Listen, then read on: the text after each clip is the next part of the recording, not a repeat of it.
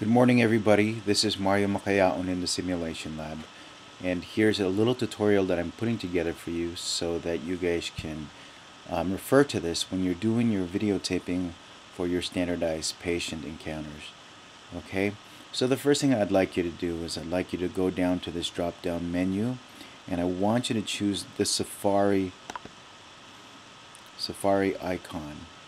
Once you do that, you're going to be going to username and you're going to plug in admin, A-D-M-I-N. The password is METI, M-E-T-I. Once you do that, I want you to hit login and you will be in this Metivision screen. Now, before anything else, what you're going to do is you're going to take your mouse or your pointer and you're going to go down to settings and you're going to click settings. And there you have it. This is the room settings, and what you need to do in room settings is you need to go to broadcast. See how it says broadcast is stop? You're going to start broadcast, okay, and you're going to save this. Okay, now you're back to the original home screen, but what you do see is you see this here with a green square. This is what we're looking for. Alright, so you're going to click on the green square.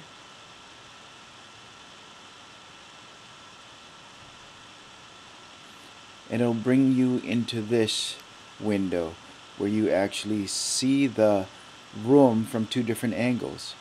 Now, once you're here, you can actually manipulate the size of your window if you'd like. I usually keep it this size here. You can even go to camera control and you can choose from camera 1 or camera 2 to zoom in or to move the camera to the left. This is camera 1, this is camera 2. So if you look over here on a drop screen, it's camera 1 or 2. Let's go ahead and go to camera 1. We can go ahead and hit the plus sign, which means zoom, and you can actually zoom into the room. It takes a little bit for it to actually go in, and I'm not going to actually wait for it, but I do want you guys to, oh, there it goes, to be aware that you can actually manipulate your cameras to a certain degree. Now, beyond that, what I do want to show you is this. Most important is this button here. Record is not active. So hit the start recording, and there you go. You're actually recording. You'll notice down here it says switching to recording mode. And there you are. Okay. Now, if ever you guys decide, if you're listening in on this patient encounter, to write notes as this is going on, what you can do is you can actually, let's say, type notes here in annotations, and it will flag it. So, for example, student entering the room. Okay.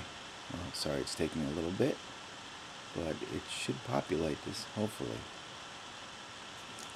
Okay, well, I'm not going to wait for it. There you go. Alright, so once you do that, you hit that button, and it says student entering the room.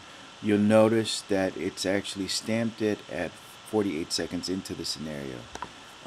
Say physical assessment beginning, or begins rather. Hit that, and then you stamp it there. So you can actually have this annotation if you want appear, okay, by minimizing the screen using the minimize button. And notice down here you have your flags here at 48 seconds. This is what is stamped, student entering the room. And you down here you do have a timer. So if you reach 15 minutes or 18 minutes, like we always do on the other side, knock on the door and let the participant know that time is up. So once everything is said and done, I want you all to come up here and hit that button, stop recording, and you're good to go. This is how to record your patient encounters. Thank you.